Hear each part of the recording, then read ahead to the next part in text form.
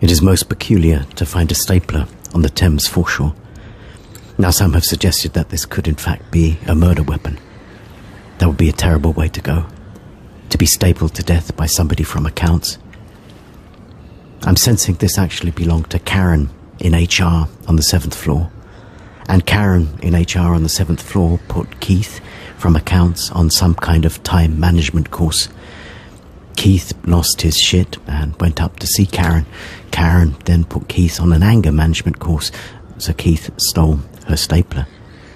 Now then Keith went on some sort of bender, and next morning when he sobered up, realised what he'd done, had buyer's remorse, and then tried to get rid of the evidence, hence the stapler on the Thames Foreshore.